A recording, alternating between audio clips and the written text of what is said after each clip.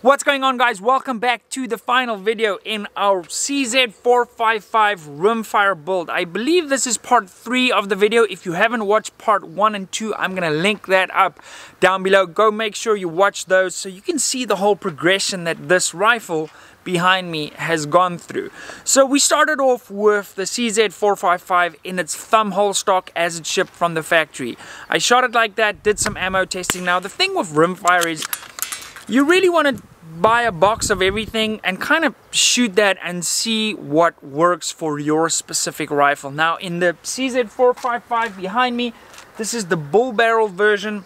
I have found Norma Match. Let me see if I can get that to focus for you guys. I found the Norma Match to be very consistent and very accurate in this rifle system. Now, one thing that's very important, somebody has commented before, do you want to shoot the high velocity ammo or do you want to shoot subsonic ammo? Now, I found personally shooting the subsonic ammo gave me a better result just because the 22 long rifle bullet doesn't do very well when it comes from the supersonic to the transonic. When it goes through that transition, it does funny things, and we're not shooting at crazy distances out to 400 yards, even though I have done that with this. It's way easier to do that with subsonic ammo than with high velocity ammo. Right, so let me take you guys through all the modifications we've done on this rifle. So the rifle is safe. I'm just, for the purposes, gonna pull our nice APW chamber flag and just confirm everything is clear. So starting from the front to back.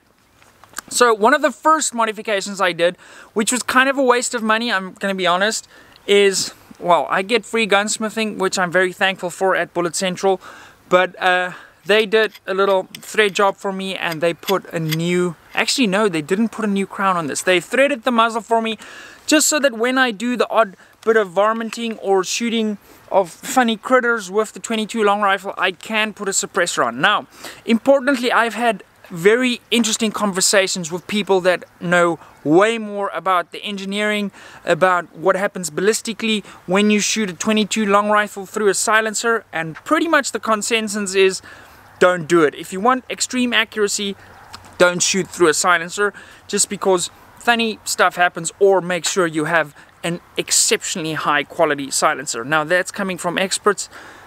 My opinion, for the type of shooting I've done, I haven't needed a silencer. Shooting the subsonic ammo, it's not even really loud, so we generally just run little plugs. Okay, so the first thing I did was I discarded the factory chassis. That's after I did the end cap. And I put it in this MDT LSS rimfire chassis in black. Now most of my rifles are FDE, so I thought I'd go all black with this one, and I must say it does look pretty fly. So what I've also done to sort of simulate my match gun is I've added the MDT vertical grip onto the chassis. Let me see if I can, there we go. I added the vertical grip onto the chassis just so I can get that better trigger pull. That is something we have discussed in videos of the past. And what I've also done to modify the chassis and add a little bit more weight is I've added 4 M-lock weights on either side just to give me a little bit more weight and to balance this rifle out perfectly. Now you'll also notice I'm running the Sky Pod, which gives me the adjustability I need on the fly. Let's say, for example, I had to engage a target off this barrel, and if my bipod was on the front, I wouldn't be able to manipulate my rear bag, but with the Sky Pod I can simply move it back, and now all of a sudden I can have a pretty good shooting position.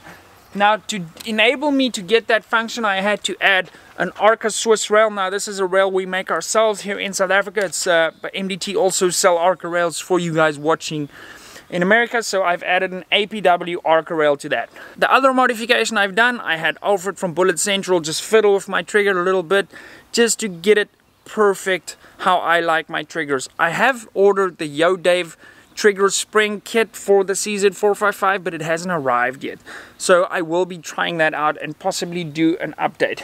Then another really important thing, you guys will recall if you've watched the other videos, we started off with a Diamondback tactical on this. One of the big modifications I've also made is add a 20 MOA scope base from MDT. Now what I really like about that is that takes me away from the dovetail rings you're sort of forced to use with the how the CZ action comes. It's got a dovetail mount, so this is actually a 20 MOA base that slips on over that dovetail, and that allows you to use normal rings like these precision match rings that I've got on here from Vortex. And that really, what the nice feature about that really is that I can simply undo 4 screws, take this whole optic off without taking it out of its rings and put it on another rifle. This is now a 3 to 15 PST Gen 2, and I used to have the 5 to 25 on, but I've kind of swapped that over to the 6 Creed, which we'll be shooting in a different video. So now I'm back to 3 to 15, which is plenty for sort of the rimfire matches we're doing. So, what are my final impressions on the CZ455? One, I think it's exceptional value for money. Obviously, I've gone a little bit cray-cray and pimped it out to basically the max that I can. If I really wanted to make it one step up, I could upgrade the optic to a Raise or whatever. But for what I'm using it for, that's going to be a complete waste, because the 3 to 15 for NRL rimfire or NRL 22 competitions we're doing. By the way, if you haven't shot a National Rifle League rimfire match, I'm going to link nrl22.org down below, and hit us up on Facebook in South Africa if you're interested. Matches are popping up all over the world, and it's exceptionally fun, and it's a really nice platform to refine your skill for when you take on center fire course of fire. Anyway, so for my purposes, NRL 22, this has exceeded all expectations. The one thing I haven't mentioned is I also just upgraded the magazine to a 10 round magazine, just because the course of fire requires 10 rounds per stage. I also have a spare magazine that I run in a little short action precision 22 long rifle little holder that sticks on the side. I can show you guys how that works. So we've got this little holder right here. So when I'm on a stage, let's for example say you got a light strike or you had a brain cramp and you haven't loaded enough ammo into your rifle, you can simply go from there and pop that in. Now, there's one thing I don't like about this configuration, and that you will see here. So unfortunately, due to the design of the chassis and how this magazine system works, because you've got a 22 long rifle mag, when you're engaging, for example, something, let's pop this empty mag in, make sure we're safe, and let's chuck our game changer on there. Let's say we were just going to shoot off a little platform like this. Ideally, you want to get that bag right here, and then you're sort of pushing on your magazine. It's certainly absolutely not a deal breaker, but if I could change one thing, that would be it. But it's kind of hard to do because of how everything has been designed, and it would be stupid to have a massively deep mag well just for that.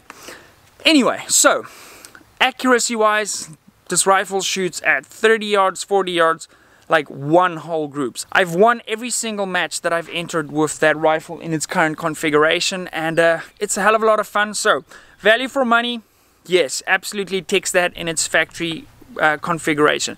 Do you need to do all the upgrades? Certainly you do not need to. I've shot it in its wooden stock and also won a match like that, so it's a lot of fun. The real value, I think, is with the rimfire as a training tool.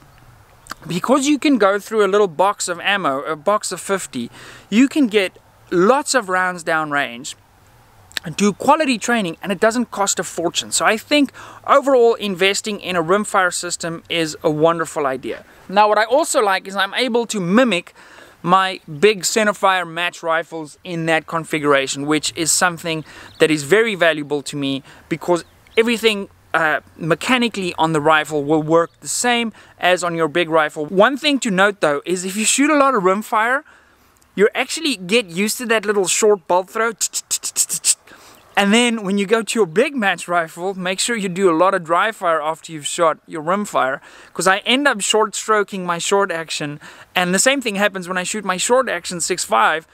I short stroke my long action. So yeah, it's kind of one of those things that you kind of have to just be mentally aware of, that you're now on a bigger rifle with longer throws. So yeah, overall I think I'm very happy with how this project came out. So I don't think you'll regret getting a CZ455. This video is not sponsored by CZ. It is, however, sponsored by our friends over at Modular Driven Technologies, who make badass chassis systems like that. So they're also linked down below.